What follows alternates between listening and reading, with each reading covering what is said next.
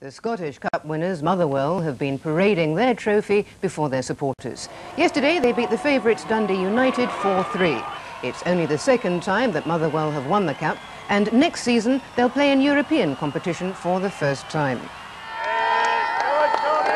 Many of the fans had celebrated yesterday's victory until late into the night, but huge numbers still turned out to greet the team at Fir Park earlier today, and Captain Tom Boyd received a rapturous applause when he displayed the trophy to the crowd. An estimated 100,000 lined the routes as the bus toured Motherwell and Wishaw, and veteran winger Davie Cooper spoke of the fans' reaction. Oh, I think it was bedlam. Everywhere we went, the people turned out, all the colours, even the houses and top of all the flats and everything. It was fantastic. I think we've really given them something to cheer about now. It's a follow-on from yesterday's euphoria.